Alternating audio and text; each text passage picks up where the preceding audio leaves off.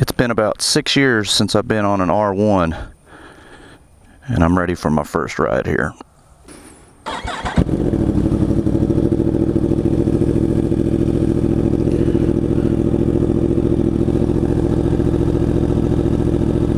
We have 4 miles on the odometer, so we're going to go through and just break this in. I'm not going to go do anything silly today. Not that we would anyway.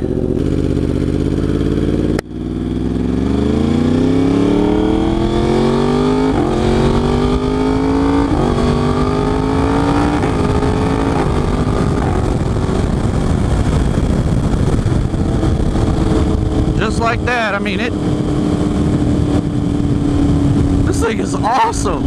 I love this quick shifter. I'm not gonna lie, I got it set on 2. That's for just like low to half throttle. The manual says you don't want to go over 7,000 RPM, so we're not gonna go over 7,000. Just kind of break it in. Man, it feels good to be back on this R1, baby. Love it. We're gonna vary the engine speed here too.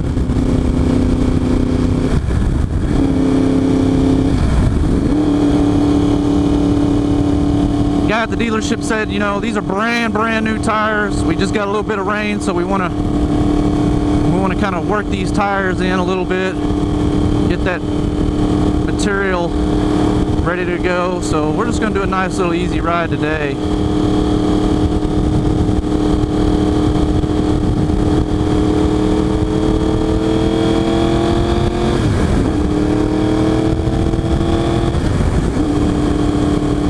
I love it.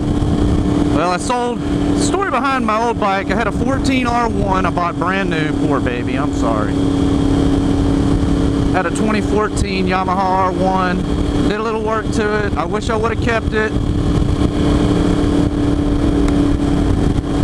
I sold it because I wanted a Jeep, which was stupid because my wife already had a Jeep. So I sold the R1, I get a Jeep, I hate it, I sell it. Rode Harleys for a little while. Thought I was going to get into Harleys, and no. My heart, my soul is with the R1. So that's why I went and bought this guy here. It was paid $21,000 out the door. That's the OTD price. Out the door price, that's with tax, title, and license, setup fees, shipping, all that great stuff. Man, this bike, it just, the note on it sounds amazing.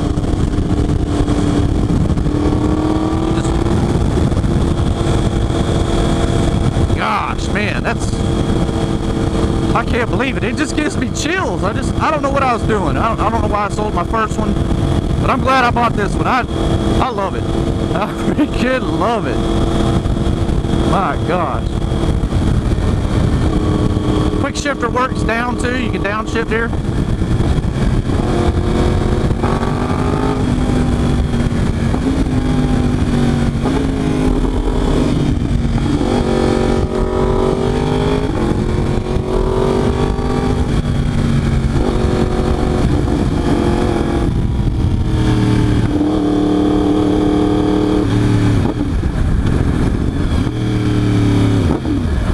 God, dog. I got this cheap knockoff eBay exhaust that I paid about $250 for.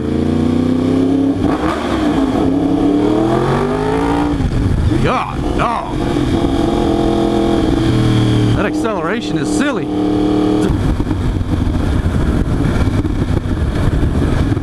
Man, it's beautiful out this morning. Got a little rain down here.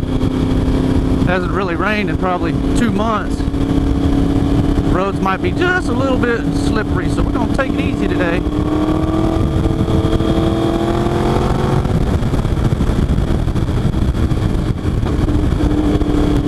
So after I sold my R1, the 2014, rode Harleys for a little bit, and absolutely hated the Sportsters. I mean, they just were so uncomfortable.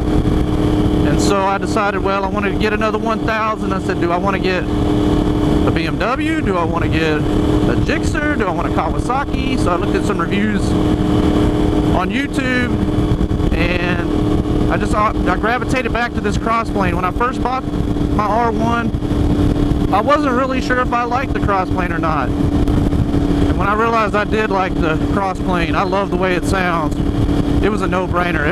It was time to buy a brand new 23 R1. I'm glad I did. This bike it's amazing. I'm overwhelmed right now. I don't know what to say about it.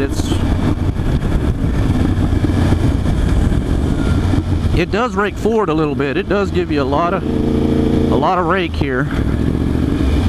I will need to drop that about an inch.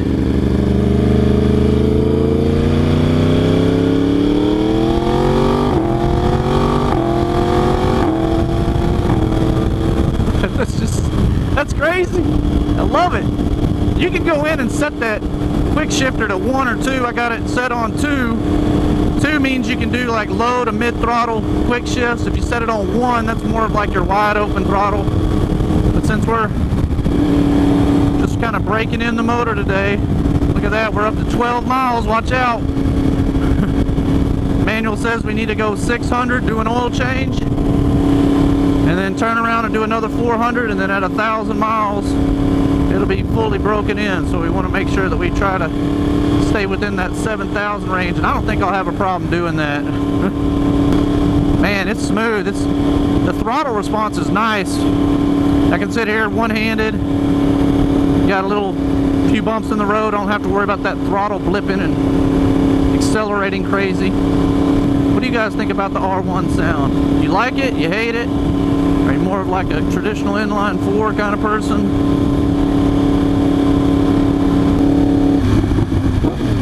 Gosh, dog. The suspension is tight on this bike, I will tell you. It's very bumpy. Need to do a little bit of research on how to maybe soften that up a little bit. It might drop that tail maybe a little bit. I don't know. If you have any experience on making the ride a little bit more comfortable on adjusting the shock system on these bikes, please drop a comment down there. I'd love to hear what you did and what the results were that you got. Of course, I had my blinker on like an idiot. I'm excited to be back on 2 wheels. Oh shoot, we got a little grass runner. Come on, baby.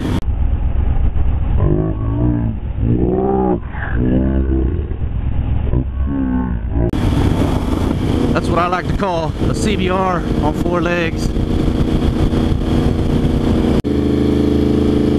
I can definitely feel my hands going to sleep. And we've only gone 19 miles at a pretty low rate of speed. Give the people what they want.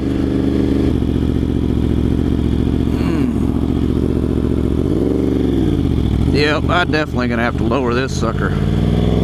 I can barely even touch on 1 leg. God, what happened? Why'd they make them so tall? All right, here we go. We're gonna do a quick shift from 1st to 6th, and we're only gonna go up to about 7,000 RPMs. Perfect.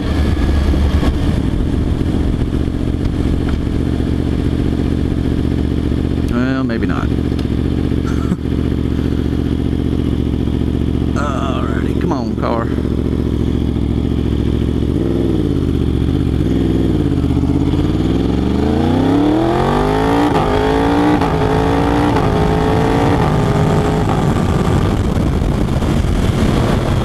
That's amazing. I can say the word amazing a million times. Until you experience it, which I've never experienced a quick shifter before. It literally gives me chills.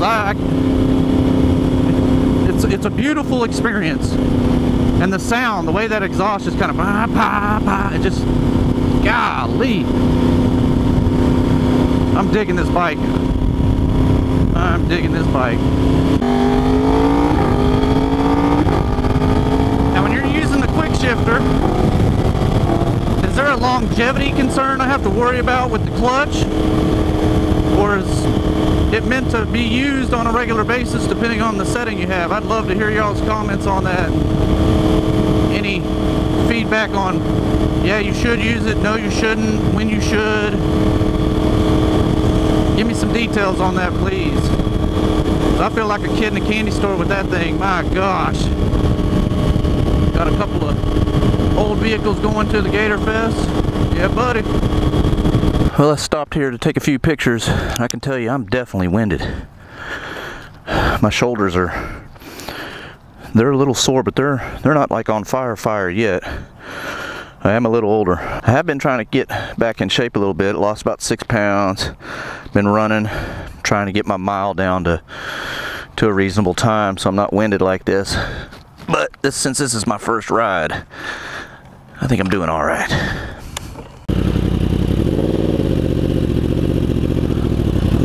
And I will tell you, that friction zone is way out there on that clutch. And I don't know if it's just because of the new exhaust I put on there and that servo motor's not putting that back pressure to the clutch plates. I don't know what it is, but